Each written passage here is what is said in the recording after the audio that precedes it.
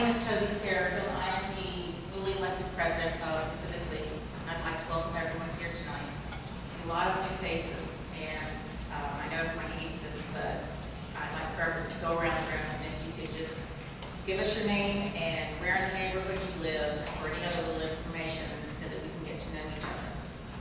And my name is Toby Sarah. I live on Virginia Avenue, and I've lived in Colonial Place for 5 years. Alice Finch, I'm in Virginia Avenue 2 years.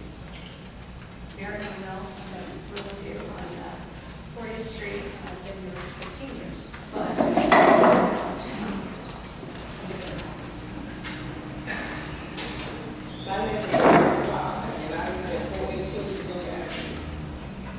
Take the door. Oh, he has a manager, Eggleston Gardens. Christine Michael Powell, live on Connecticut Avenue. We've been there for 30-ish years. 30 years, Yeah, Campino. I live in Delaware. I've owned for 10, but I just moved back to the area. Donald's Colorful Ladies Restaurant on 3910 College. Keith Parnell, 600 Blockville, Georgia Avenue. We've been there almost 15 years. I have a house on 40th Street. I don't really know if it's American salon, but my mother did that salon as well. I'm Deborah Sutton, and I live in the Lafayette Apartments by Brady Street Bridge, and have been here for a couple of months. My name is Ted Stoltz, and I'm a brother. Elizabeth Toby Cartwright, and I live on Rhode Island, and I've been there for 12 years. I live at 40th Street in Riverview, and I've been there for 12 years. Diane Humphries. Marjorie Cohen, I live on East 40th Street. I've been there 8 years. Abby Fishaw, I live at 639 Virginia Avenue, and I guess I've been in Colonial Place about 20 years. Moved back. Sam C. New York Avenue, been there about 2 years. And her name? Dan. We're just going around the room introducing ourselves. Dan Costello. I'm Anna Carmen, and I live on Great, thank you all very much. I think we'll start like we usually do, and we will have Officer Ford come up and give us the traffic. Hello. So as you know, I know we have quite a few new ones. I'm Officer Ford. I am the CRO for the area. I don't really have to even go through the crime stats. You guys all know what the problem is. The larceny from autos is the problem that's going on. I did break down. I didn't realize as many people were going to be here. So I think you can spread them out. Basically what I did, and I'm going to keep one of them so I can show you guys. Basically what I did is went through all the crime stats in the area and tried to break it down.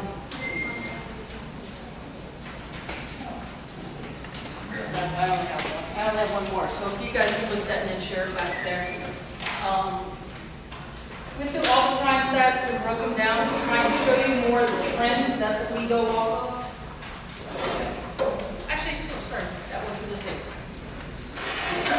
I broke them down by first patrol, second patrol, third patrol. The first page is all for June 1st to July 9th. I do apologize, I couldn't go all the way through today because I'm in school all week, so I had to prepare them on Friday. But he goes through all, the 1st and the 9th on Saturday, actually. That breaks it down for first, second, third patrol, breaks it down for all of our districts. So in case you, for those that are new over here, we have 4 districts in the blue sector, which is what this area is. You guys are considered 335. You, Highland Park, and Larchmont, Edgewater are the 3 areas for 335. Those are my areas. Basically, we have a CRO, which is a Community Resource Officer, detailed to each district. Or I should say detailed, that's our work, is each district. So that's the 3 communities I have. So anything that's bold is what pertains to you on the stats. So 335 is your area, and obviously I put Colonial Place in there. I went through all the different assault, burglary, car larcenies, homicide, narcotics, rape, robbery, shooting. And shooting means into an occupied dwelling or into a car, occupied car. That's what shooting is. Stolen vehicle and vandalism. As you can see, we're actually, the 3rd Patrol Division is actually up of all the other patrol divisions. In the blue sector alone, we have a good amount of it. Also, the red sector, which I didn't put the red sector on here, but I did put some of their, I also broke it down by civic leagues as well. So you can see the surrounding civic leagues as well as your civic league. You guys come in at 21 car larcenies, which obviously this weekend we had some more car larcenies. So, but if you look at the trends, and you can see now we have new people here. Usually, don't take this wrong, but usually we don't have new people unless something's going on in the area. That's usually when people get to get involved and we see more people at civic leagues. But with you guys, you only had 5 in April, and then it went up to 13 in May, and then now it's up to 21 plus the several from over the weekend. You can see in May for 3rd Patrol, we had 163 for the entire 3rd Patrol Division. And then in April, and now we have 192. So it's going up in June. Basically what I tried to do with this is to show you what's going on in the entire city, but it may so around you. It's happening everywhere and they seem to just be moving. As you can see on the trend, Ghent got hit. They had 28 in April, they had 51 in May, and this month they are at 31 for right now. As of Saturday, they were at 31. So Ghent is one of our areas that gets hit the most. Larchmont was right behind them. Now it seems they moved from Larchmont over to you guys. We have made some arrests. The problem we are having, and I put this out on Nextdoor, is people are not prosecuting. Larceny from auto is a huge problem, and it's hard for us to make arrests to begin with. Because we can literally be on one street, and unless we have a cop on every block of the street, it's a luck of a draw to finding somebody who's going around checking door handles or even breaking windows and grabbing stuff and going. We have video of it, so we know that's the 2 things they're doing. Most of the time they're checking door handles, they're only breaking windows if they see something.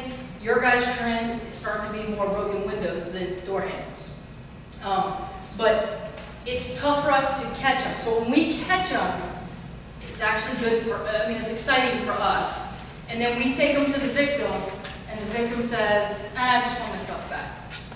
We do everything we can to get them to prosecute, but if they do not prosecute, we have nothing. We don't have a victim anymore. The victim won't cooperate. There's nothing we can do. That is a huge problem we're having. We had somebody that had 2 MacBook Pros taken out of their vehicle, and all they wanted was them back. They would not prosecute. That's huge for us, and that would have been a felony, as you can tell. They would not prosecute. So now these people understand they can go in these neighborhoods, they can commit these crimes. Every once in a while they get caught, but as long as they get the things back, they can continue the next night. So please, please, please, if we come to you, prosecute. Because the other problem we have with larceny from autos is when we do catch somebody and we have stuff on them, they have no clue what cars they broke into. So we search up and down blocks trying to find cars that may have been gone through, and then we try to locate the owners. And that's obviously a tough thing because you don't have a clue. If they didn't take anything or they didn't make something visible to see that that car was broken into, we don't know. With the broken windows, obviously it's a little bit easier, but for most times when they have the unlocked vehicles. So my main thing with that, guys, is please, 1, report it. I see there's some reports, I'm being told there was like 17 over the weekend. We're only having 11 reports come in.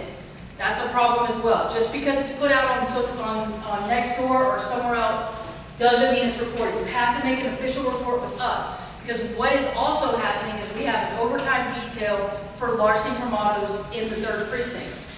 What we pay attention to is where the trends are, where they're hitting the most. Obviously this is the area they're hitting most, so they will move that into this area. I have a question. What are the ramifications if they prosecute? Why is it that they don't want to? They don't want to be bottled with court. You got to come to court. You have to come, and it can be a long process. I know some of them that had it happen. They won't even go through the insurance company. Yeah, they just blow it off. And we've had a lot of times when people won't even report it. They'll put it out on next door, or they'll put it out here or there, but they won't actually make a report. And we have to have those reports in order to do stats. I saw your post on Nextdoor, and it was excellent. The next time you write on there, can you write that posts are correlated with, overtime detail or whatever, so that people also recognize that we can get more police if people report? Yes, definitely, I will. And that's what I was trying to put out, but I'll make sure I clarify completely. Yeah. Because that's exactly what we, and I talk about a lot, is if we know things are going on, we watch these trends. So before anybody even notified me, I already knew what was going on because we have to watch these. Once we watch them, I notify my lieutenant and let him know what's going on, and then he immediately, we put the detail out. Now the detail has bikes, it has attack unit, it has us, and we're doing it overnight hours. So it's 8 hours overnight, so it's going to a good part. The other problem with the varsity for motto, and somebody was talking about, I know somebody on there was talking about cameras and how they can be, they're not good or whatever. Cameras do help us. They help us with two things. One, if we can identify the people. I'm telling you guys, the people that are doing these are not new to the system. They're people we know. We see people in the area, we immediately stop them because we know what they have a record of. We know who they are. If they don't have anything on and we can't find anything, all we can do is document it. But we continue to do that, eventually they're going to move. That's exactly what happened. They moved to a new area because that happened. But we couldn't prosecute because we didn't have anything on them. But the cameras help us identify that they're in the areas. They also help us with the time. So if you have a camera, please make sure that time is set. And the reason being, larceny formatos, your larceny formatos are usually going to happen between 8 o'clock at night and 5 o'clock in the morning. That's a humongous gap for us to say, okay, they're hitting this area at this time. We go around, and we're on the next block, they're hitting this block.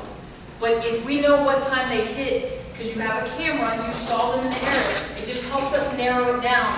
Okay, maybe we need to concentrate between 1 and 3, or maybe we need to do that. So it does help.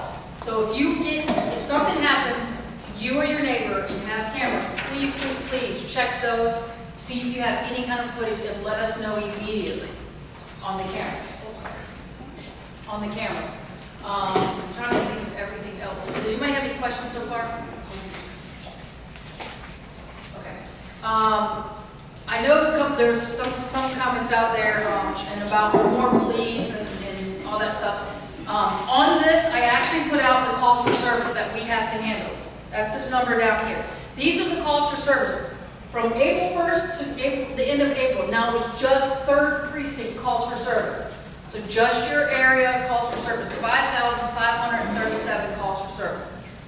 We are very busy. We have been busy since January 1st. Our murders are up, our violent crime is up, and our property crime. It's kind of like the people who are doing the property crime, they don't want the conflicts, but they have realized that we have violent crime up. So they're upping their game as well as the violent crime. So it's kind of an unsteady balance is what we've seen this year. All of our numbers have been up. For June 1st to July 9th, 7,475 calls for service in the 3rd Precinct. So we had 2,000 more calls for service between April, May, and June, or between the other two. So we are very busy. Kids are out of school, have nothing better to do. And when I say kids, I don't necessarily mean kids. Our ages that we're catching doing out here is between 15 and 25. That's your core group. I also saw somebody commented about they're coming from other cities. We have confirmed one group of people coming from Newport News that did hit here and they did hit Larchmont. But for the main part, it is people from the city. It's people from surrounding areas that can walk over here, do what they do, and walk back. They can also ride bikes over here. And if they find your car, if your car's unlocked and they find a key in it, they're going to steal your car and leave their bike. And they take your car joyride. More than likely, the places to look for the cars, unfortunately, is Park Place, Lambert Point, around OU area, or into Huntersville. That's most of the places where we're finding the cars. Also, Fairmount Park. We were finding a lot of cars in Fairmount Park. We did make an arrest on that, but we were finding. And that's the other thing. if you have especially a newer car, and you have a key, a valet key, or you don't know if you have a valet key in your glove box, please check your manual and take the valet key out. Because what happens is usually when you buy a new car, they put the valet key in that manual, you stick it in your glove box, totally forget it's even there. Well, these guys know. All they're going to do is when they get it to your car, a lot of people have said it's been ransacked. The reason it's ransacked is they're checking for that valet key. That's how they get stolen vehicles. And of the stolen vehicles we had, that's mainly how it happened. Is they check for that valet key and they take it. Most of the time all they do is joyride, so we find it within probably a week. But that's a week without you having a car and not knowing if it gets in an accident, if it was involved in robberies, because we had a group that were stealing cars and then going to do robberies with the cars. So we've had all different issues. Like I said, it has been an active year. But we do know what's going on in the area, and the detail will be in the area as well. So between here and Ghent is where we're getting hit in the blue sector. Does anybody have questions, concerns? Besides what I've already said. Just a thought. Of all those comments, like you said, you have that many calls that you have to respond to. Are there things that we are calling you about that we shouldn't be calling you about so you can spend time on other things that are more important? Are those kind of areas something we should think about? That's tough to say. And the reason I say that is because I don't want everybody to think it's something small, like somebody walking down the street that you know doesn't belong, and they don't call about that, and that's the one person that breaks in. So I don't want to say don't call us. That is our job. I'm just trying to prove that we are going. Our guys on the street are literally going from call to call to call for 12 hours. And then they get off, the next shift comes out and does the same thing. So, and I mean, accidents are even up, it seems like up lately as well. So it's kind of like everything, I don't know what is going on with 2016, but apparently things are going up. And I know people mentioned more police. We push academies out as fast as we can. But I will tell you, we have an academy that graduates on Thursday, matter of fact. And they start, I don't know how much they start with, but usually it starts, we do about 50 to 70% actually graduate because of what we have to go through to come out, obviously, to deal with some of the things we deal with, which you can all see. But on top of that, you have a lot of different things why people are off the street. We have had a lot of police shootings lately. That takes people off the street for a good, it depends on the investigation, but it could be up to a year that they could be off of the street. Then you have the accidents, the same thing. So then you have other reasons they leave or don't leave and things going on. So we lose a lot of people. I think they say we lose an average of 9 people a month. So we can only push them out so fast. Not to mention the process of getting them in and getting qualified applicants and that type of thing.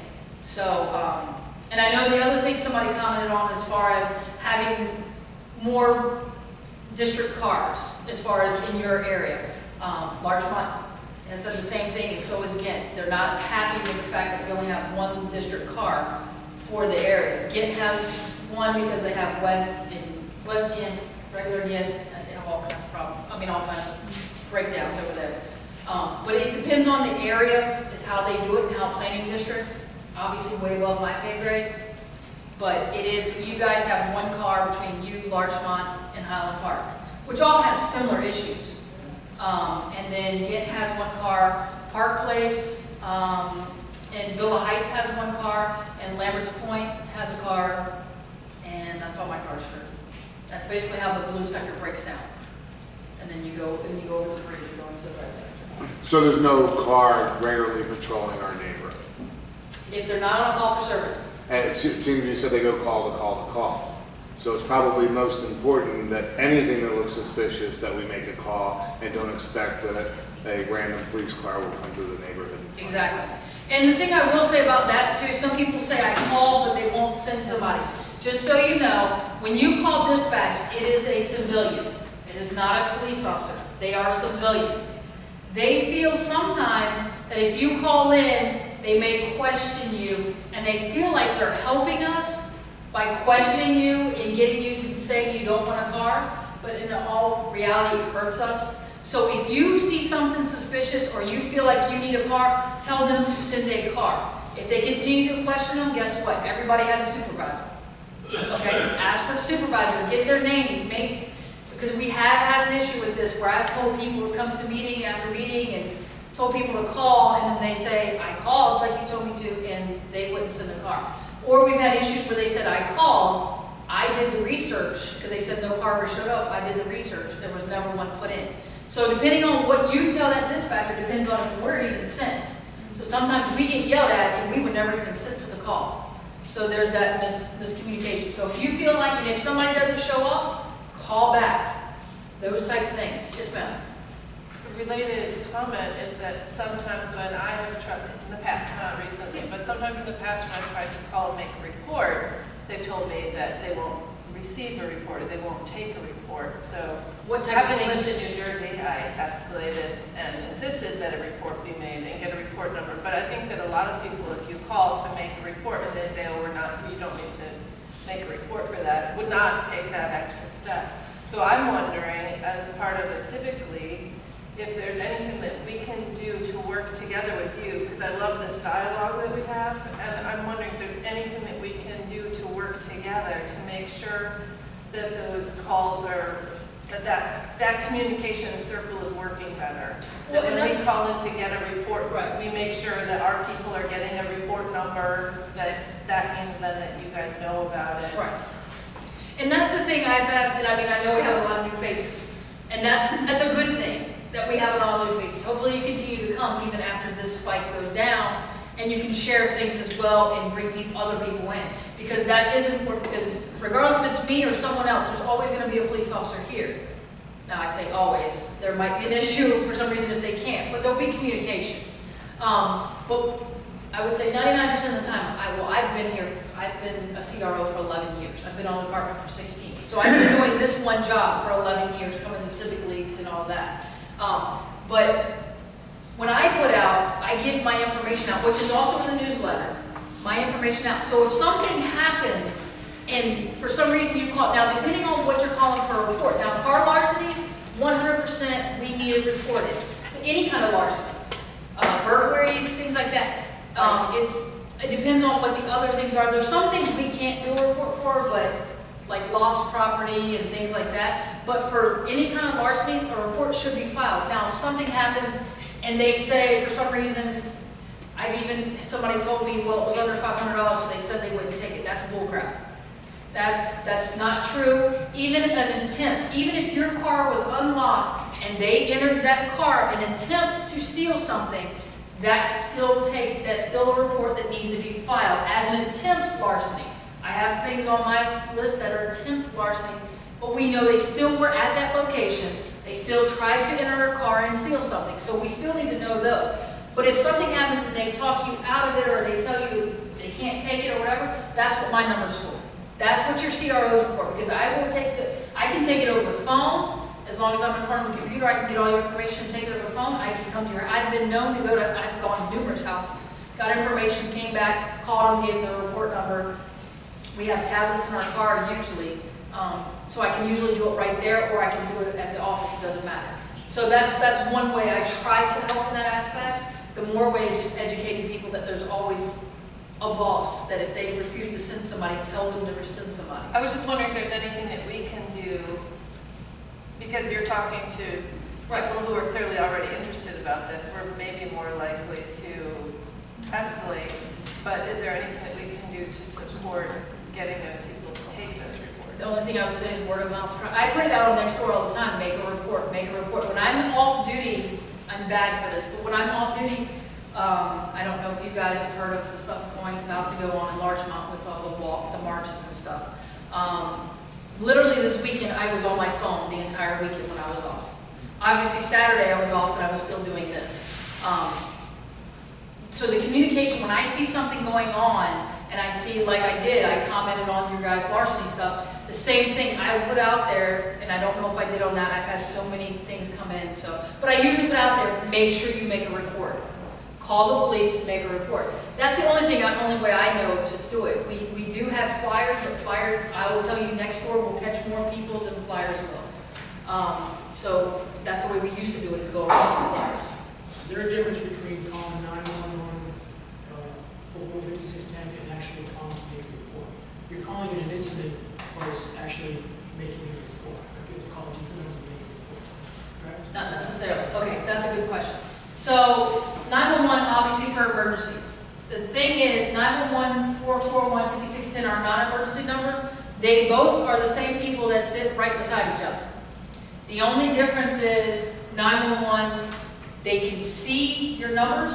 So when you call 911, we have caller ID for obvious reasons, because if you have an emergency and you call and you have to hang up, we know where you are, we have your number, that type of stuff. Non-emergency does not capture any of that information.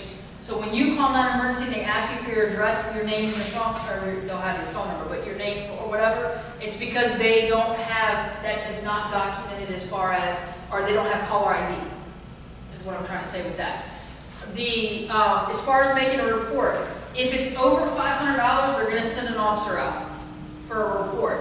They've been sending officers out for even under that, just because the call comes and they send somebody to take a report. But sometimes they will tell you when you call, but it's when you call in, they'll tell you to call word process, which they take the report over the phone. So, but they'll give you the phone number for that as well. And I'm sorry, I don't have that phone number on my head right now. But one of those three ways. The only difference is an officer would actually come to your location and do it right there, or they would do it over the phone. It depends on the way you prefer. But if it's over $500, we have to have an officer come there just to verify. That's exactly what happened.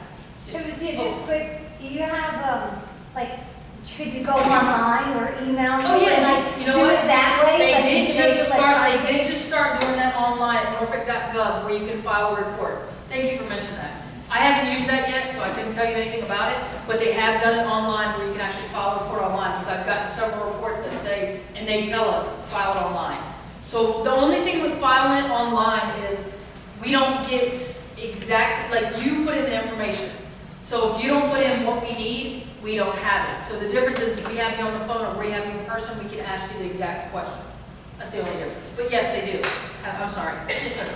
Aside from the obvious, don't leave your cars unlocked, leave our porch lights on, that kind of thing, as a neighborhood, as a group, what can we do to encourage these people to move along to some other neighborhood or some other city? Okay. What I recommend, obviously, lock doors. Don't have anything in plain view. And by anything, I mean book bags, any kind of bag, because they broke out windows and stole gym clothes. They just broke the windows of these cars. And we're having that issue here lately. All they're doing is vandalizing the cars. They're not actually even going into the cars, they're just vandalizing. Only thing I can say for any of this, to be honest with you, is if you see something that doesn't seem right, but you say, I'm not going to worry about it, by the time the cops get here, they're going to be gone. Don't do that. But they went into these cars to take stuff out of it. Right. Cracked the window. I know, and that's unusual. That's a different group, because our other groups don't do that. Yeah. The groups we've been dealing with have that. This is the first trend of breaking the windows, I will tell you. But what I'm saying is, if you see something suspicious or you see someone suspicious, call no matter what. And the reason I say that is the only way we move them along is obviously with an arrest. But even just the fact that the neighborhood is watching, you call, even if they're down the block or they're hiding in a bush, they see that police car, they understand someone else is paying attention. That's the important part of it. No matter where they are, obviously our cars are billboards. They see us, they are able to, they see that somebody is watching. Some reason we were called into that area. So that's the main thing, is call no matter what. No matter if you think we're going to get there or not, I still want you to call. And you can just say you don't want them to see you, but still get them in the area is my main thing. That's the only way we've been successful, and that helps with the arrest. But if you see something, you have to call.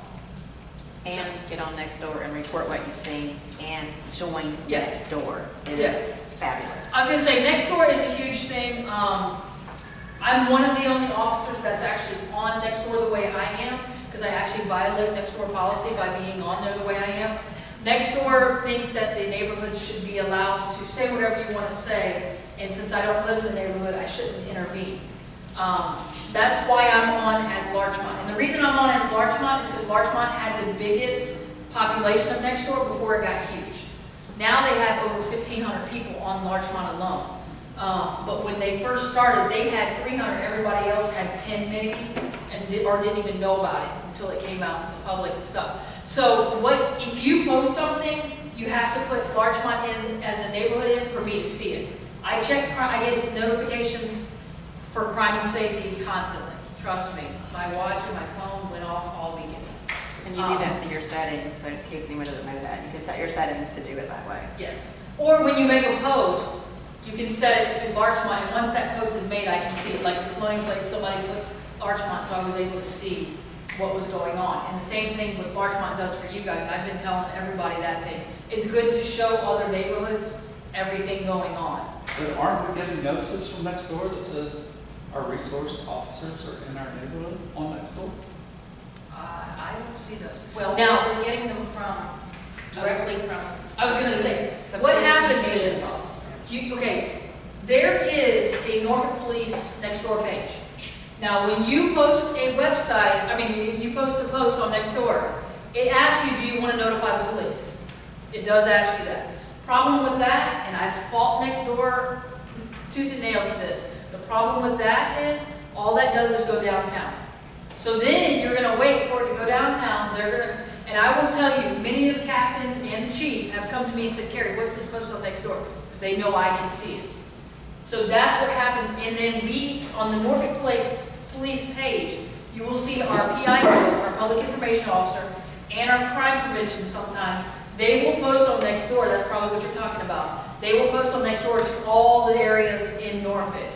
Different stuff going on. So we can't actually send out a post. Even if I tried to send, if I was on the Norfolk Police page and I tried to send out a post to just you guys, it would go to everyone in the entire city. And I cannot see anything back from you guys. That's the problem. If I'm on the Norfolk Police page, I cannot see anything in crime and safety. And the reason that is because next door says you should be able to say what you want and I don't intervene. I will tell you, there are surrounding neighborhoods that my partners as CROs have tried to get on, and they said, absolutely not. We talk bad about you. We don't want you on.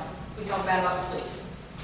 They talk bad about the police on mine. I don't get involved in it. I'm like, but that's why they won't allow us. So you have the Norfolk Police page, but we can't see anything you say. But there are officers, don't get me wrong. You talk bad about them, they're going to take it to heart, and they're going to say things we shouldn't say. So I understand part of it, but I try to tell them, just give us the crime and safety. I don't care about anything else. If you give us the crime and safety, then we can hear what's going on and see what's going on. But they won't. So that's next door.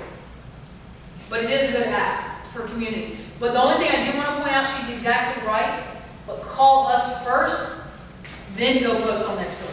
Because we do have a problem with that. You laugh, but we have a problem with that. I have been called last, or I should say the police have been called last, and the guy's already 6 houses down, but next door was notified as soon as they left that house. So make sure you call the police first, because no one on next door is going to go out and hopefully hunt these people down. That's the other thing I did have to touch base on. There was some things on the post that came into that type of stuff. I will tell you, are you guys part of our neighborhood watch program? I think you are, right? No, I don't think so. Dave? No? Okay. If you're not, you need to be. So that's something, since you have this audience, maybe you can start looking, so that's a way to also educate. We have Neighborhood Watch. They would put signs up in your area, and actually you can even contact crime prevention and they would come out and talk about it. But basically they put signs up in your area. You are now put on a certain list. You have one captain, and then they have block captains all over the neighborhood. So you do have to get people to sign up to help. But it doesn't take that many to start with.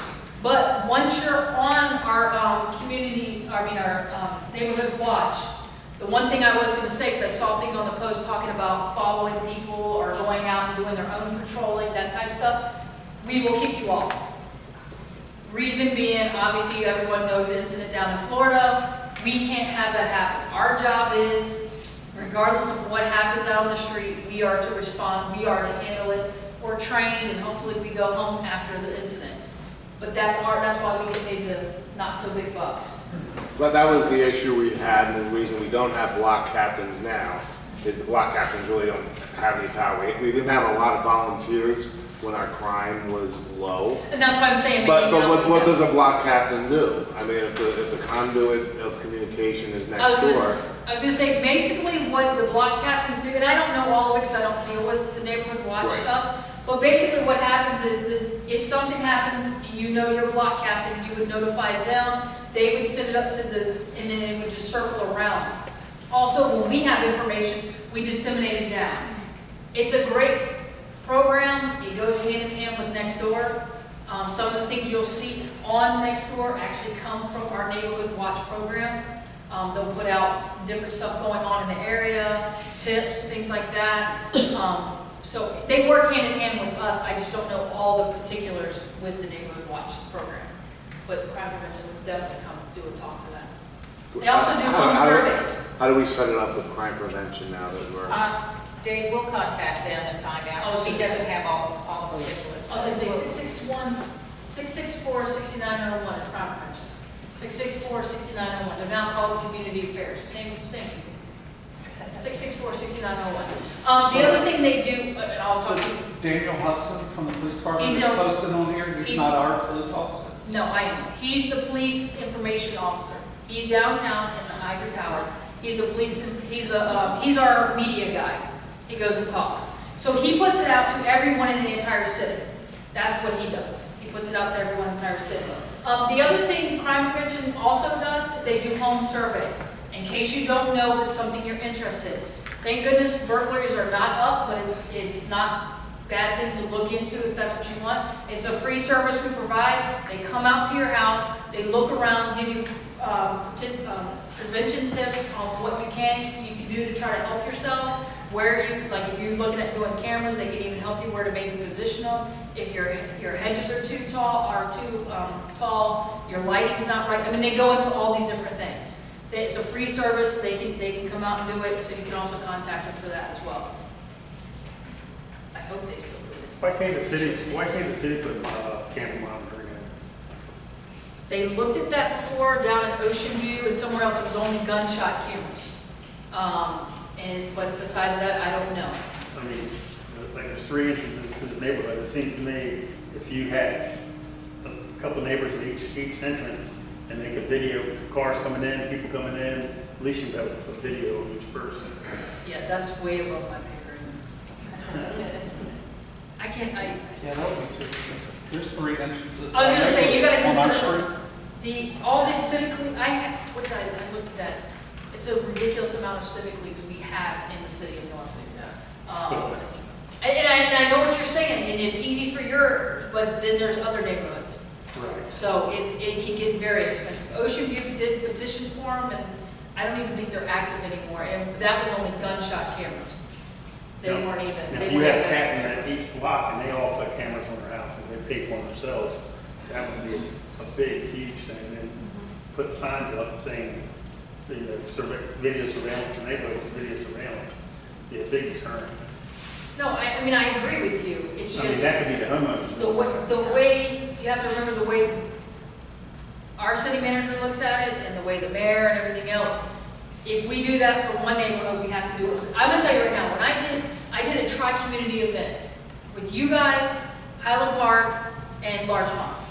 Used my own money, did an event with the dunk tank, we had kickball with the kids, we had cornhole, I had all the departments out there. What else did we have? We had food.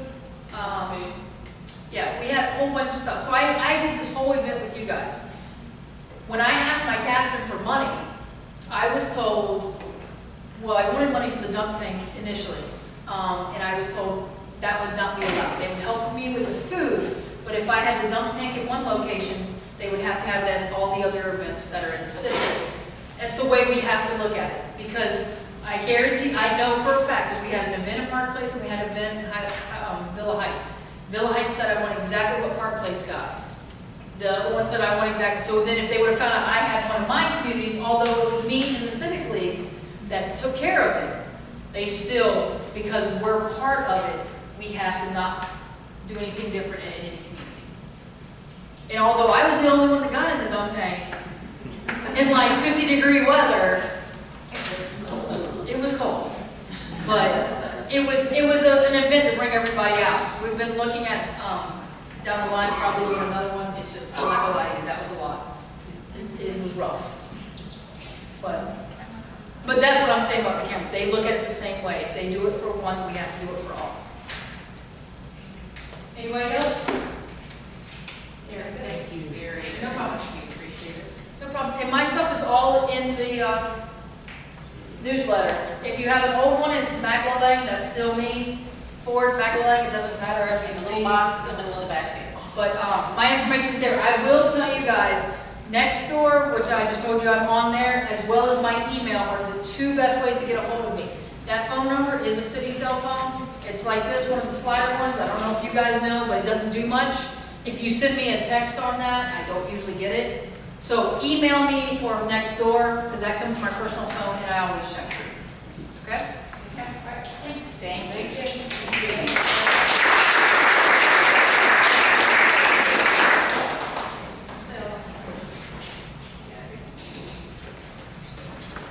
If we're going to sign in, we take attendance, it goes towards our Earn points. earn points for the environmental stuff. So more people would come to a meeting, more points we get. Okay, let's see. Remind y'all to turn off your cell phones if you haven't already.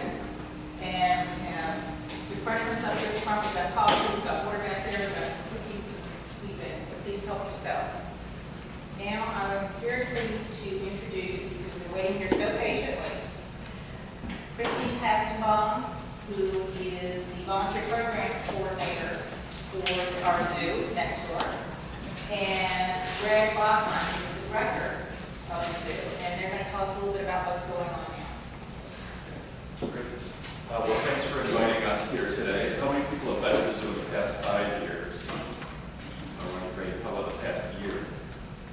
All right, that's awesome. Great to know. I've lived on the property in the neighborhood there for 10 years, and I've worked at 7 zoos around the country, around the world a bit. My specialty is birds, just to give you a little bit of background about myself. And I started in the zoo business when I was 16, giving pony rides in my neighborhood zoo in Grand Rapids, Michigan. So I have kind of a long history of working in the zoo business, and I really came here because I think the zoo is a great piece of property. When I was here, it was mostly the Africa, the reptile house. Asia wasn't there yet. We've added a lot of kind of visitor amenities from the train rides to enhancing our restaurants and all those sorts of things.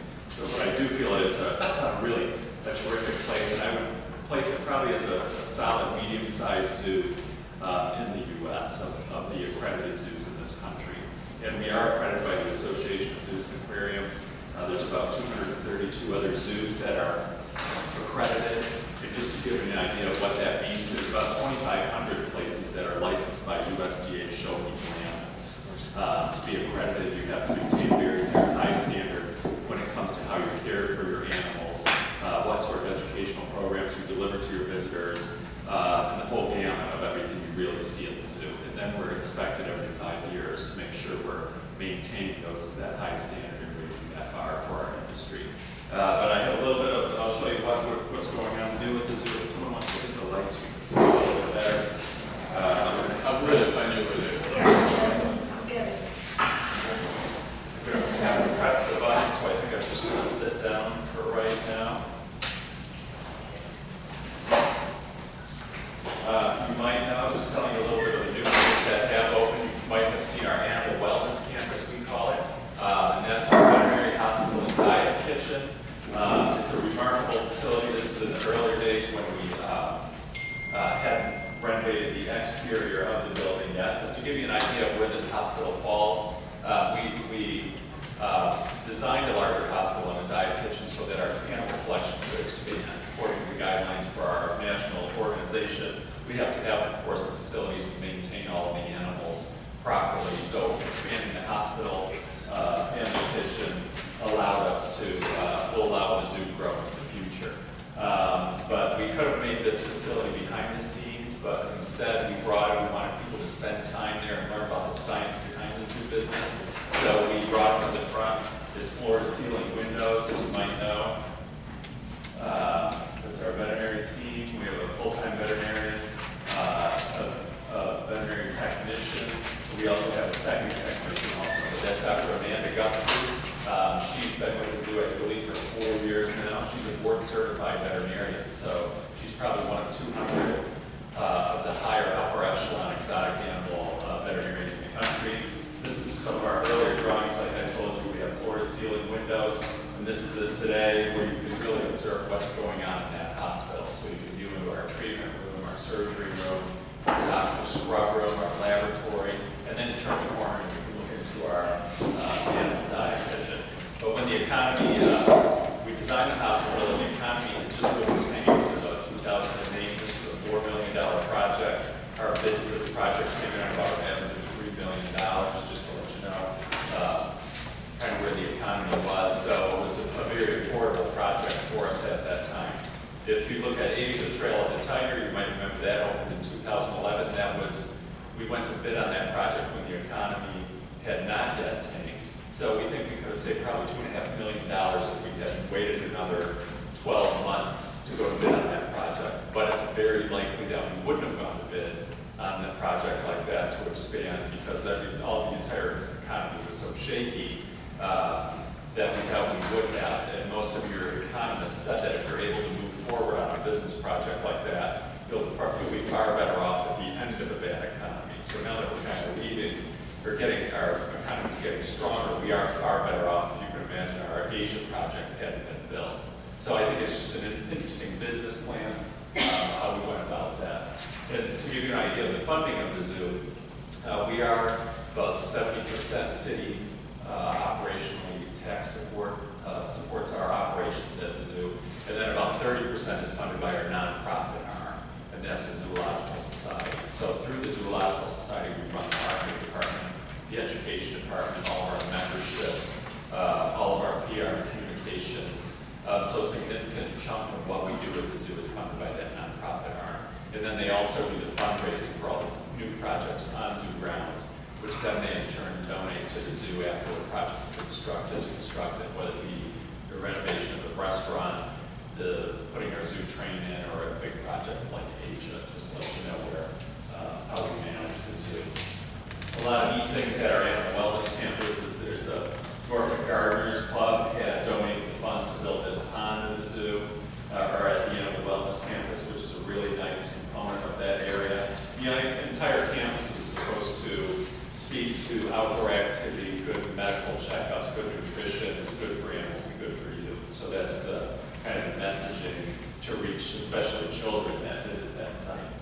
And then we also partnered with the cardiologists at Centera Hospital to do our cardio checkups on our apes just in the past year. So we have some really amazing partnerships to help us get the jobs done. And if you've seen our zoo farm, I think it's a pretty remarkable area. I think a lot of these barns were built in the mid-60s. You might remember they were all red. And we had primarily a kind of gravel path that led through that area just a year ago. And today it's a far different place, much cleaner. We put in a brick path. We put in that cedar wall all the way around that central island. And then we painted all of our buildings different colors. So if you remember the zoo of the past, that blue barn right there was actually a smokehouse when it was first built. It was designed to show you how we smoke ham in this part of the country. And then there's a root cellar and other elements in that area that we changed up with it and added new animals to the collection. So it's come out remarkably well.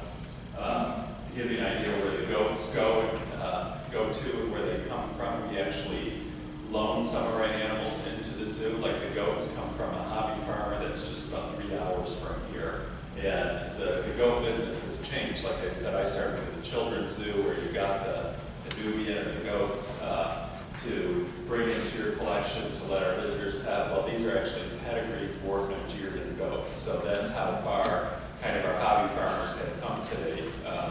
As you know, like just like the organic market or the farm to table scene, and now there's the hobby farm. So we actually just acquired some baby doll sheep too from the hobby farm right here in the state of Virginia. But it's exciting to me because these are really show goats. When you think about show dogs, are very well taken care of and managed, and just a really nice animal to have at the zoo. And then they go back to the farm in the fall, and she makes cheese and soap out of their milk.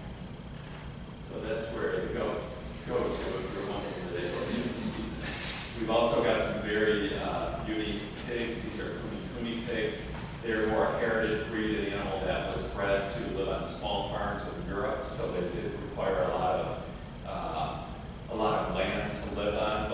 they live a better life than, say, agricultural hogs that go to slaughter that are only really meant to live 8 to 9 months, I think it is. These guys will live to 16 years. So a different kind of pig, a bit smarter, but you can see them walk around in their leashes throughout the zoo too. And a neat element that we've added to the zoo farms, we have largely our Virginia farm type animals, but as you immediately walk into that zoo farm, we wanted to kind of create an area of unusual animals, which are really the rodents of the world. Porcupines are rodents. When you come up to that first blue building in our zoo farm, we have 2 species of porcupine. One on the left is an African crested porcupine, very large. They get about this big, ours are about half grown. And then in the tree overhead, we have the South American tailed porcupines. So we're kind of enhancing this kind of what I would call maybe a uniquely bizarre rodent collection on one side of the zoo farm, just to change it up a little bit. We've also got a Vidtron exhibit there, an unusual species of African guinea fowl, which is like their wild chicken there. Give you an idea of how big they are, but a very pretty bird. They're young birds that'll color up more as time goes. And then as part of that rodent collection, we've got the second largest rodent in the world, and that's the South American cavy. They kind of look like something between a rabbit, a donkey, and a guinea pig. But that's about how big they are right there. They're actually an animal that someone has shown in a guinea pig show. So they're just kind of an interesting animal. And then these are baby doll sheep. They're a smaller sheep breed. They should be on the zoo farm the next couple of days. And then we also have zebu cattle that are in our quarantine facility right now, and they're a miniature cow, so they'll be out there too. So we're trying to really create an area in the zoo that's very immersive. Kids can go and ride with the animals. They're not overly intimidating, but they're a lot of fun to meet. Just some recent babies you might have seen in the past year. This is Yellowback Diaper. They share the exhibit with our giraffe. They can kind of haunt the more woodsy areas along the giraffe exhibit, but you'll see this little baby out there with his mother.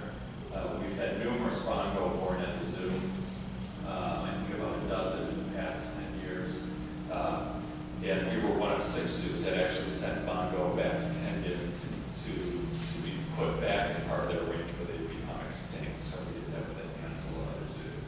And if you're wondering why we hold animals like that, that's how you weigh hoof stock. That is there standing on a scale.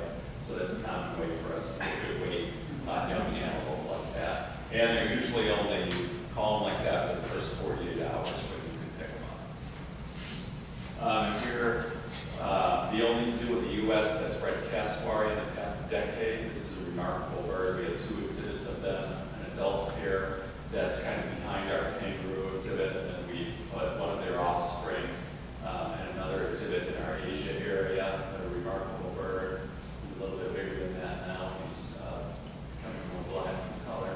That's the single chick who was the only one. The male takes care of the chicks, does all the incubation. And their eggs are kind of pretty. Of course, we've had a number of giraffe born into the zoo. This is Joshua, who's out there right now on exhibit. We have a collection of 4 giraffe, including Joshua, and they will actually be sent to their next zoo, probably by the time they're 10 months old, because they really get too tall, of course, to send anywhere else. And by that time, they are weak. So Joshua will be leaving this fall. We've had a number of unusual reptiles born. You can see there's a gecko on the back of this adult gecko, really neat. It's called a giant day gecko. We've had some others. This is a Chinese crocodile lizard. You probably know about all of the tiger cubs. They've just been put out on exhibit in the past month in their parents' exhibit. They were taken from the parents because the mother wasn't showing them proper attention. Malaysian tigers are very rare, one of the rarest tiger species. So there's a committee of experts that manages all the tiger species that are in our zoos, and they told us to pull them to Canberra because their genes are so valuable that they didn't want us losing them. The mother wasn't going to care for them. And that was her first litter, so we're hoping that next time she'll take care of them. But they're looking pretty good out there on exhibit. I'd have to say they really swim more than our otters in the zoo.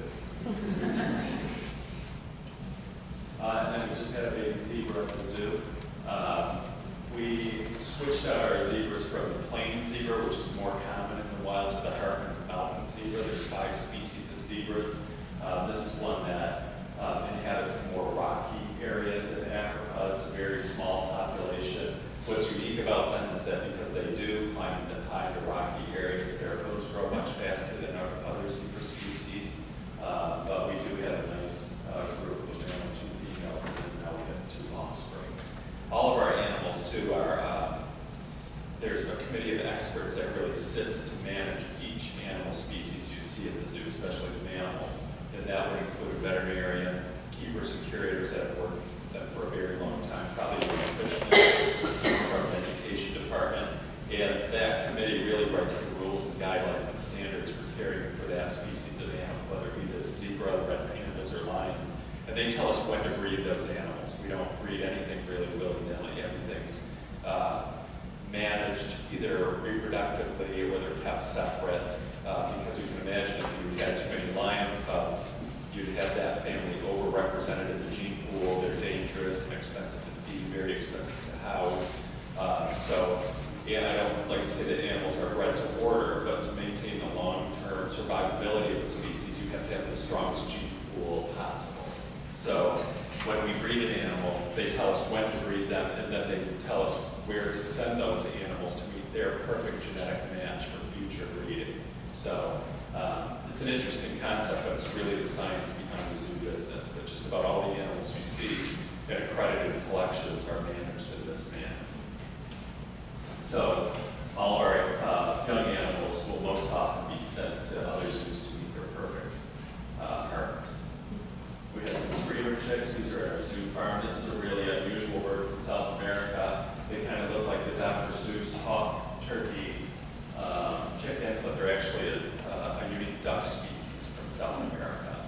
We have to take a close look at them. Their chicks almost as big as the adults. Now they grow pretty fast. And then we have some really neat chameleon species called the Meller's chameleon. This is one of the largest chameleon species in the world. We actually acquired these animals when someone was trying to smuggle them into the LA airport. The U.S. Fish and Wildlife caught the person. And you can imagine they need to find a home for these animals immediately if they're going to survive because they're pretty delicate. They need specific attention. So we acquired these 6 animals. They actually came in like a sock sleeve that the smuggler was bringing them through, and they were shipped to us. They've done really well. They had our first clutch of babies. The female laid 55 eggs and 55 hatched. So you can see how small they are when they hatch. And so we were able to raise these and send these to other zoos. And I think a clutch of 33 just hatched in the past couple of months too. So a remarkable chameleon. Now they can be used in programs for exhibits or breeding programs, and then they're also tame enough that they can be used in our education programs. And then you might know that in the past spring we just acquired cheetahs. Cheetahs are very popular, but they are very rare. We're having someone coming from Africa in the fall to give a presentation to our community just about the status of cheetahs. But cheetahs are an unusual animal in that there were so few at one time that they've gone through what we call the evolutionary bottleneck, where they were all really family related and they came out of the other end. So you can really do a skin graft on any cheetah in the world, on any wild cheetah, and the skin graft will take because they're all so closely related. But they're doing very well. They're in our exhibit in Africa. Well, we have 2 males that are on loan from another zoo. It will decide in the future. Our option really is to, because you have to keep, siblings will only live together, big cats, if they're raised together. An option for us is to trade them out from the same zoo to get a female that's pregnant, and then we would have cubs. Or we could get a larger group of males. It really just depends on the group and when they decide these young male cheetahs need to go somewhere else. And that's to meet their needs. Our exhibit really doesn't allow us to breed large numbers of cheetahs. We're able to breed lions and tigers. We've got big behind-the-scenes den spaces.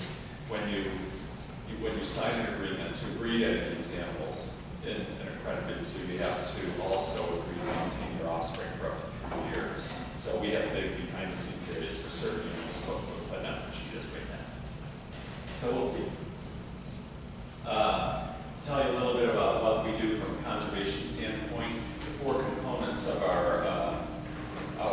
mission are to deliver a great recreational opportunity to our community, to provide a great place for animals to live, and also to provide conservation initiatives where we support scientists in the field or we support local conservation initiatives. So we've reestablished our wetlands at the end of our parking lot. You might have seen we've got one of the largest oyster beds in the Norfolk area. From a local standpoint, we do some other things on property for water retention initiatives to some of these international programs that we're involved in. Our veterinarian who lives in Colonial, by the way, travels to an elephant sanctuary in Thailand each year and provides some of the medical care for those animals. So these are animals that are really used as a labor force in Thailand, where you can buy an elephant, she said, for about $1,000, and then it's primarily used to do some logging work or some sort of labor work in the mountainous areas. You can see the mountains kind of in the background of this picture. But a lot of times these animals, they're not built to really live on 45-degree angles, so they might get leg and foot injuries, that sort of thing. So you can see this animal, its back leg has been broken, and then it's healed correctly, and then it's sent to the sanctuary where there's about 300 elephants, where they invite tourists to come in and see them and all of this. So our veterinarian volunteers there go give them the medical attention recommendations that they need. So that's part of one of our conservation projects. My assistant director is highly involved in various governments throughout the world, from St. Vincent in the Caribbean to he's an adjunct professor at the University of the Philippines, and he helps establish kind of census work for animals that live in those areas, and then also a lot of training and research for their local scientists. Our goal in a lot of these cases is to train local people to do the best they can for their wildlife too. But these are some of the conservation projects that we're involved in internationally. Everything from elephants and rhinos to tigers to those great big hornbills, those birds that you might see in that big aviary. In that case, we actually provide money to the University of Bangkok, where they train local people to protect the trees that these big birds might be nesting in. So there's a lot of really neat community involvement globally for all these projects. In the left-hand side here, the Turtle Survival Center, that's a facility that was built in South Carolina to house turtles and tortoises that are being overhunted in Asia primarily. So you might know that a lot of turtles and tortoises, sharks, rays are part of the menu in Vietnam and China primarily. So a lot of those confiscated animals, especially turtles, are brought to South Carolina to a big facility that we help fund. And they try to raise and breed a lot of these turtles so that someday they may return to parts of their range where their numbers are low. So a lot of interesting projects. We're involved with probably 10 that are our main focus, but we probably send around $100,000 each year to their programs, and hopefully that will double in the next couple of years. And then, like I said, locally, we're a regular River Star with the Elizabeth River Project and the Chesapeake Bay Foundation. One of our exhibits in our reptile building is going to feature seahorses for the Elizabeth River Project. This is some of the animal species we work with in the Colonial Islands in the Philippines. And we just went this past February and provided a training workshop about managing wildlife there to the local people there. These are just some pictures from there. And then new exhibits coming in the near future. We're closing down our reptile house. Closing down the reptile house next week. And we're going to gut that entire building. We're lucky that it has strong bones, so we just have to gut the interior. We're going to double the exhibit space there, add on 2 new buildings to that. One will feature a giant crocodile species. We're going to put in a large tower at the entrance there. If you remember how you walk towards that building, it's really nondescript. You can't really tell where the entrance or the exit is. Now we're going to build a tower at that entrance so that when you're in the water plaza, as you enter the zoo, you can see the entrance to the reptile house from there. When you leave the building, you'll know it will center more in the zoo. So that's an exciting project. We're going to have a lot of floor-to-ceiling exhibits there. I said, a whole additional crocodile room. So it should be a really exciting project. Our plan is to open that towards the end of 2017. And another project I'm pretty excited about, I think everyone knows that our elephants now live in Miami. We heard a breeding group of white rhinos in that exhibit. And our goal eventually is to create a feeding and petting opportunity with this group of white rhinos. And this is an example of one at Singapore Zoo, where you can actually go up and feed the rhinos. So they actually are, white rhinos are a very calm species that really likes to be pet. It's just kind of a neat video. If you go to YouTube, you can watch those rhinos, which I think they are sending us those rhinos from Singapore. And we have 2 others coming from the States. And then we get that exhibit probably this fall. And just to give you an idea, I think I told you where animals come from. I try to cover this subject with all the groups that I talk to. Like I said, we're part of the American Association of Zoos and Aquariums. There are committees of experts that manage the total gene pool of, say, lions, tigers, whatever that might be. My specialty is starlings and minus. It doesn't sound very glamorous, but someone's got to do it. And there's really about 10 species of the 116 species of starlings and minus in the world. There's only about 10 that we really have the space to save in captivity. So we pick those that are usually island species or those that are critically endangered. We gather all the information about those birds that we can, and then we send that information to zoos so they don't have to reinvent the wheel. So the same thing really happens, say, with lions, red pandas. They write all the guidelines for those animals' care. All the animals do have a number, and each year we're giving us very specific recommendations for what to do with them, either hold them or send this or that animal to another zoo to meet its genetic mate, or to breed the animal. So kind of bring that down to a 6th grade or a 6-year-old level. Our tigers came from the Bronx Zoo, and then from the San Diego Zoo, and then the SSP, or the Species Survival Plan Committee, will tell us when to breed those animals. And as you know, we had cubs this year. And then they will eventually get their recommendation to go to their next zoo or breeding facility. And like I said, they all grow up, so they grow into their nails and their claws and their teeth, so they're not something that we can keep a whole bunch of large carnivores. Because I'm often asked, are these going to stay in the zoo? And they really can't. Okay. And then you might know we have a lot of great zoo events. We celebrated Zoo to Do this past year, an event that we haven't had in 11 years. It was a big success, so I hope everybody will join us next year for Zoo to Do. I think that goes bigger and bigger. Very popular event. We have a concert series during the summer. I think the DeLoreans are there on August 27th. They're a great group to watch. We just had the Rondelles there a couple weeks ago. But we have 3 concerts. Then we have Zoobies. We call our outdoor movie Zoobies. But it's just like being at a drive-in. A drive-in is just a really great experience, tons of fun. We've had symphonies kind of occur at the zoo every 3 years. Get a good crowd for that. But we can really accommodate 10,000 people in the zoo pretty comfortably.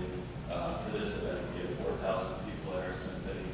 On a busy day at the zoo, there's about 3,500 people at the zoo. I might have mentioned that we're one of the highest attended venues in Norfolk. We had 483,000 visitors last year. Our highest year was 505,000.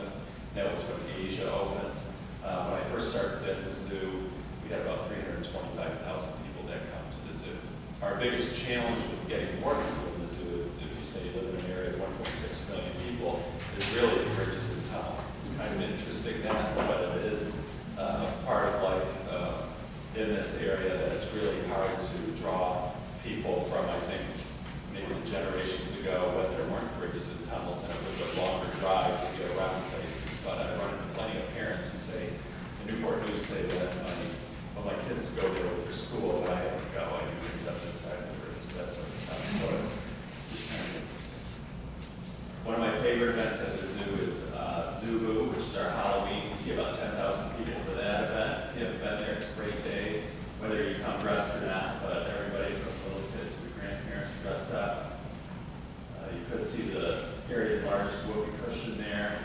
every year. We also have breakfast with the animals, which is coming up soon.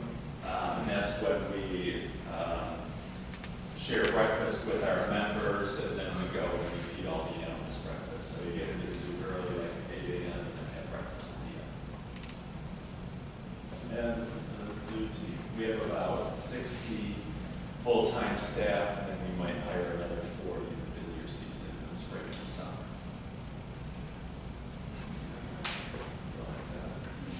Any questions? If one has a teenage child who's interested in animal care, prevention, career, and veterinary science, does the zoo offer any opportunities for unpaid, obviously, for someone? We do. We have lots of programs at the zoo. Christine can tell you about some, but we have a youth conservation team, which is a really great program. We've had for the past 2 years where I think they're about 13 to 18 or rising. They're high school students that we have that opportunity for. So they're there every day, really, and they learn all about animals, animal conservation education, and then they go and share that messaging with our visitors. This year we also established a zoo seasonal program, just like the one I was raised on when I started in the zoo business, for high school students too, when they started our zoo farm area. And the zoo farm of today is far different than it was when I started. We have to deliver enrichment programs, scientifically proven enrichment for animals. There's a lot of training that goes on with the animals, so a whole gamut of really neat introductory animal things. And those are really kids we hired. I think we hired 8 immediately from the community here. So it's really a great entry-level position in seeing what we do at the zoo. So, and then we also have docent programs. Read and tell a little bit. Yeah. I guess I'll talk about volunteer opportunities, and then if you have questions, you can ask Greg or I. So I'm the volunteer coordinator. My name is Christine. And so now that you've heard about our wonderful zoo, I'm going to talk about ways you can get involved other than just visiting us, which is awesome. But we do a lot of volunteer opportunities. Most of our volunteer opportunities are for adults. We have 2 programs. We have the Zoo Crew program, which is our core volunteer program. And what they mostly help with are what's called guide. And you may have seen them if you've been to the zoo. You may have seen someone in a shirt in front of the tiger exhibit talking about the tigers, or maybe they might have an education card. And a lot of those people are volunteers, talking about our animals and answering questions with guests. So a lot of our volunteers do that. They also help with our walk through Australian goat yards. And they may also help with behavioral observations if we're doing a research study with any of our animals. They also help with school programs. They can help in our farm area, which is more keeper-oriented, so taking care of the animals in that area. We do have some animal handling opportunities as well for our education animals. So we have a number of different opportunities available for the zoo crew, volunteers that we have. We also have something called Zoo Friends, which is a little bit more laid back. For our zoo crew program, it is a little bit intensive. We do ask for 96 hours in a year from our volunteers, which averages about 8 hours a month. And the reason for that being is we put a lot of training in so that they're comfortable talking about the zoo, they're comfortable talking about the animals and approaching guests and initiating those conversations. And so we want them to be knowledgeable about what they're talking about. And then we also have the Zoo Friends program, and they help a lot with the events that Greg talked about. So movies at the zoo, or concerts at the zoo, or Zoo Boo. We really have a lot of volunteers for those events. Tending bar, or dressed as a mascot, or as a costume for a Zoo Boo event. So we have a lot of opportunities with that. We also have horticulture opportunities for both Zoo Crew and Zoo Friends. So if you're interested in gardening, we have about 55 acres at the zoo, which takes a lot of nice, tender care. So we have a lot of opportunities for that as well. The other thing we have are group opportunities. So we do a lot of military groups that come to the zoo. We also have school groups, or if you want to come as a community or as a family and volunteer with us. A lot of our volunteers, our group volunteers, help with horticulture. They also help with something called enrichment creation, which is really fun. It involves painting boxes. And we'll put those out for our animals, and they'll hide food in there. Maybe they'll sprinkle some paprika on it, and they'll roll over the boxes and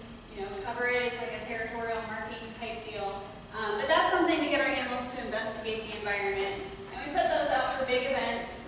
Like we have International Tiger Day this month on July 30th. So they'll put some special enrichment out for our tigers that day, and then we'll have volunteers out there with the tiger conservation card. We'll have buttons for conservation, for donations. We'll also have crafts for kids. This past month we had Giraffe Day, and our volunteers helped kids make little giraffe hats, and people were walking around with little giraffe ears and things, and it was really cute. So our volunteers help with a lot of different things, and I can talk all day about it, but I know you guys have stuff to talk about tonight. But if you are interested in being an individual volunteer with us, we do have an orientation this week, either this Thursday, July 14th, from 6 to 7 in the evening, or on Saturday, July 16th, from 6 to 7 in the evening as well. The orientation will be at the zoo. We'll have signs telling you, where to walk to for the orientation.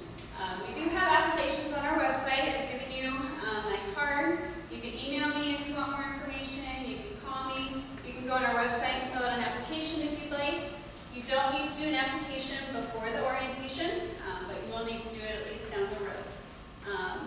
And then if you have any other questions about volunteering with us, I'm always happy to talk to you about it. And then going back to youth volunteers, we do have our conservation youth team in the summer. So they've already started for this year. We do early applications, which will probably start somewhere around December. Those are for high school students, and it's a combination of a volunteer program and a youth development program. So we do a lot of team building, a lot of additional educational opportunities for them, as well as them volunteering with us. So that is something that we do offer. Or you can come as a family if you want to come in for a day. So that's the short version of our volunteer program. So if you guys have questions or Any questions? All right, well, thank you very much. Did you say that the lions were reducing?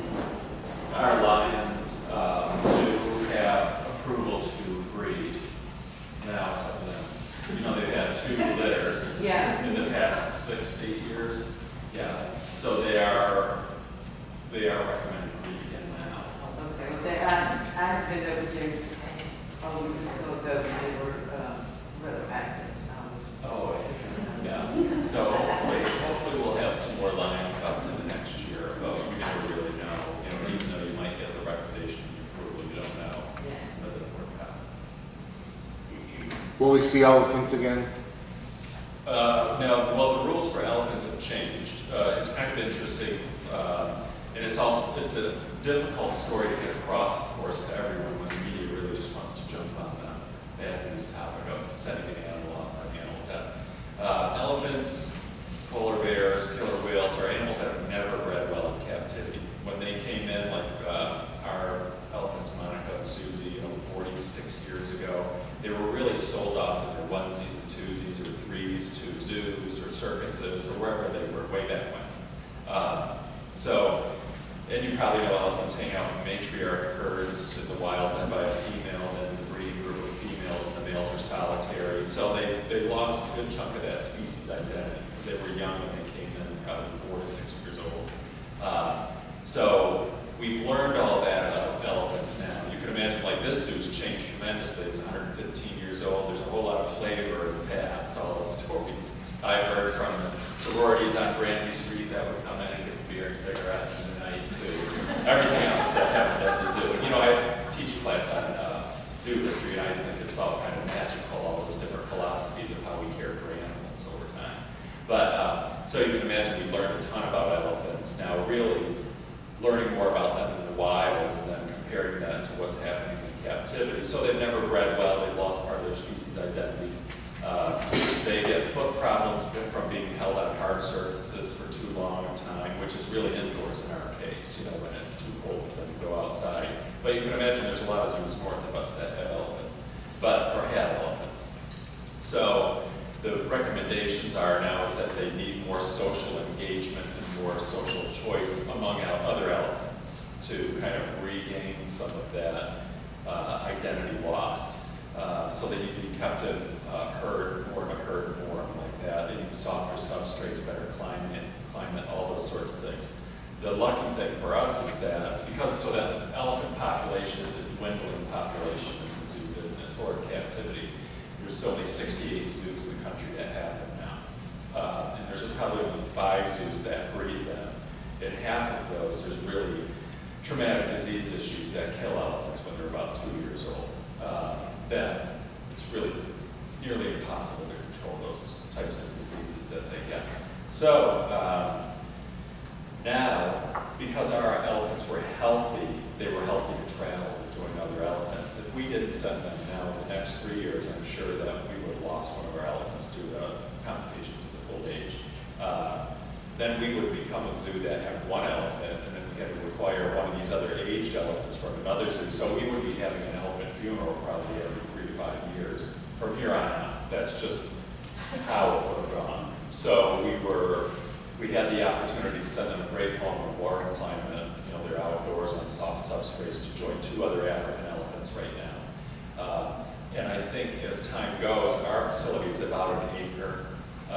I don't think that animal welfare folks would have allowed anyone to get away with an elephant exhibit that's less than 4 acres, which if you ask me now, if we were going to get into the breeding business of elephants, which would be 6 to 8 elephants, I would say you probably need 50 acres. So our whole zoo would really, you know, if you want to do an elephant right, you know, we'd be a herd of elephants and, you know, nothing else. So I just think that's where it has to go. I don't agree that any elephants should be held in zoos north of us either, because you can never build a large enough indoor area for the winter for animals. But it's happening. You know, it's the National Zoo's Elephant Center is nice.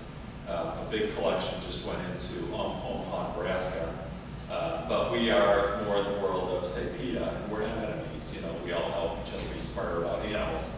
Omaha, Nebraska isn't, so they can do whatever they want. So they just got a breeding group of 6 elephants, but in the winter they're going to have to be indoors. So you know, I think that's a big challenge. I wouldn't want to be on the decision-making team saying, "Oh, this is going to be great for elephants," when you know it's not going to be an acre indoors. So you can imagine all those challenges that went along with elephants. And I think over time we'll see a kind of a public reaction if it's not right, just like what happened with killer whales. If you've seen that movie Blackfish, you know, about the limited space that killer whales had. But I think the elephants, because they're land livers, you know, land ends, it's a different sort of picture than killer whales where the ocean feels like it goes on forever.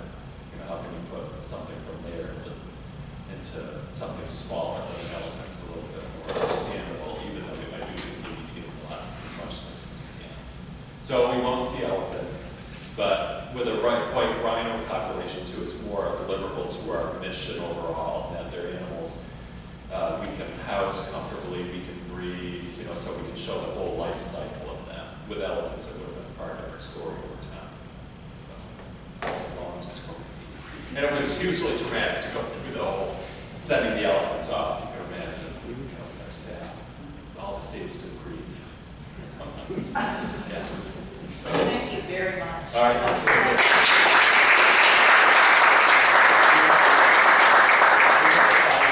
To see if you were paying attention. You have 5 minutes.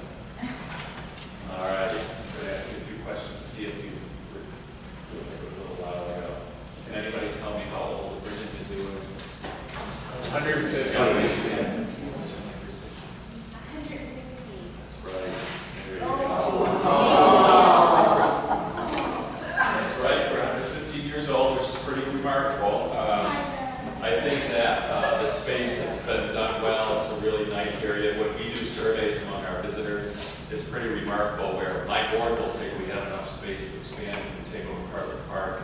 But when you do a really survey among visitors, they say, I love the open space, you know, that my kids could run in and that sort of thing. So it's something we will never forget, that we really need to maintain the open space. And I don't think we need any more space inside the fence. If we do everything properly, I think we have plenty of space inside the 55 acres of the zoo. What twin babies were born at the zoo this spring? Raise your hand. Tigers. Tigers. Right, our tiger cubs were born. I can't remember. Oh, January. But the interesting thing about them is one cub was born. We have cameras on them. sort of stuff. Mother wasn't showing it any attention. The SSP said you're going to probably have to send that cub to another zoo where they're rearing another tiger so that it won't imprint or imprint less on a person. So we're like, oh no, we have to give up our only tiger cub. So we have to join a zoo where there's another cub of similar age and they'll raise them together. And then 24 hours later, she had another baby. So that's pretty amazing. I think if you know dogs and cats, if they're not all there within 6 hours, you know, pretty much done. So it's pretty unique occurrence. Now, well, at the zoo event, might you see the area's largest whoopee cushion? Zoo.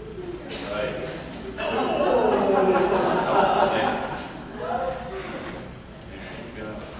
That's right, Zubu. I would recommend you go there whether you dress up or not. It's fun to watch every day. We don't show movies at the Virginia Zoo. We show what? Crazy Man. Right. That's right, Zoobies. You think the clever name for us. We're always looking for more fun names for events. What campus opened on the zoo grounds this past spring? The animal wellness. That's right, animal wellness campus. My board doesn't even get that right. Go. Our animal wellness campus about the science behind animal medicine and nutrition.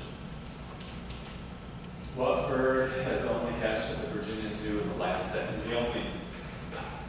the only we hatched this bird in the last decade. We're the only zoo in the country in the last decade.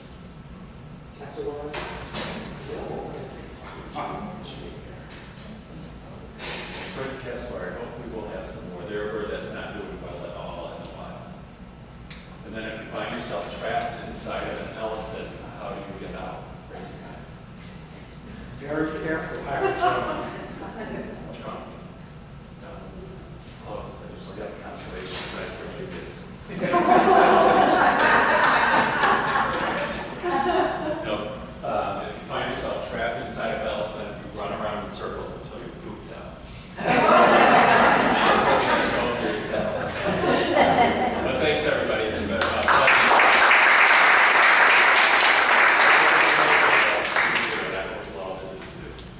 Thank you very much. Okay, let's see if we can get through the business part. Pete, you got the treasurer's report? Yes, ma'am. Okay, I put some of these out on the tables. Real quick treasury report. I'm the off-going treasurer. Becoming treasurer back there, so we do an audit. We started with about $10,700 in our checking account. We had revenue of $640, expenses about $500. Business was about $10,800 in the checking account. Add that to our CD of over $16,000 right now in our account. Any questions? This will be my last treasury report. Now we take you with membership. John, you got the minutes from, well, the minutes were in the newsletter. Everyone was able to read them. Did anyone have any questions? Okay.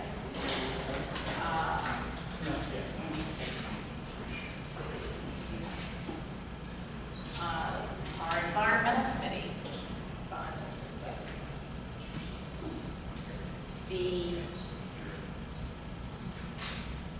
Our participation in the EARN program, which is part of the Keep Norfolk Beautiful campaign. We earned 80 points. 80 points translated to a check for $800 to the Civic League, which will be earmarked for environmental expenses, whether it's supporting programs locally or helping out with our experimental walkway, that kind of thing. And Audrey Webb and Jack Kennedy are our primary representatives with the EARN program. They have been for a number of years and have been very successful. And all of our participation earns points. Putting out your recycle bin every other trash day, helping with the trash pickups, attending these meetings when we have someone speaking on an environmental topic. All of those things earn us points and translate into funds that go into our environmental support. Let's see. Do we have anything from the Boston Committee? No. it's been kind of quiet this month. We've got 5 people waiting to close the event, so next month we'll have a better report for you. As Pete said, he's taking over the membership committee, but he just picked up stuff today. So how about crime prevention, Dave? Well, we discussed it a lot earlier, but if anyone is interested in getting involved with community crime prevention, please email me at crimeprevention@cprv.net. Anything for community improvement? Okay. As far as old business, we are working very diligently to get the Mermaid Place back on her pedestal. We are hoping to have this all done sometime in August. And when we do place her back, we are going to have a dedication ceremony and celebrate having her back where everyone can see her. The Civic League has agreed to adopt a spot, specifically the experimental walkway along Mayflower, along Knitting Mill Creek. And you'll be seeing things about that in the newsletter as far as ways you can help. And primarily it's doing a lot of observation, keeping track of what's going on along the walkway, how the plants are doing, what the different types of material that they've used, which ones things seem to be surviving better, and eventually, hopefully, will become the material that they'll use all along there. Let's see, new business. We have a new restaurant that will be coming in over here where Cafe M used to be, Carmine's. That is the people who own Tent Top over off of Colley Avenue. On Sherry Avenue. Right. They will be opening the restaurant here. I don't think we have an opening date yet. I think they just. I think they're just getting their permit in. So Carmine's or Clementine? Clementine. You're right. My daughter uses Clementine. That's their daughter's Clementine. Yeah, you're right. You're right. I don't know where I came from. Carmine's. They're going to start off with serving brunch on Saturdays and Sundays, and build from there to eventually be open. I think it's 4 nights a week, in addition to doing brunch, to serve dinner. And let's see, anybody else have any new business? Anything they want to discuss? I Yes, just sir. have a question. Yes, sir.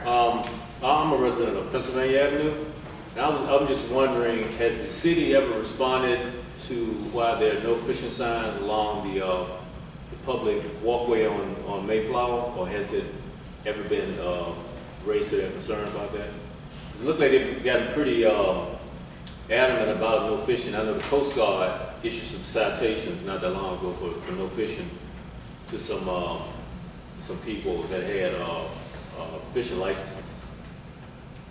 I know that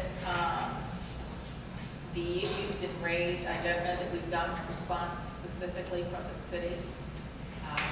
My understanding was that there had been some complaints from the residents along Mayflower, and I don't know how long ago that was, about trash and things being left along the bulkhead and loud noises, and I think that was what prompted the most recent installation of the no fishing signs.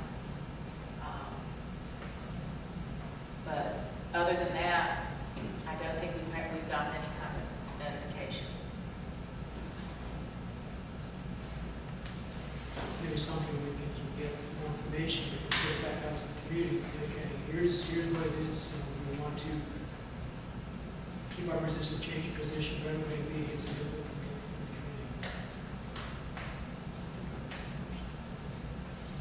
Anything else? Well, I think we should adjourn then. It's been a good meeting. Does anybody want to join?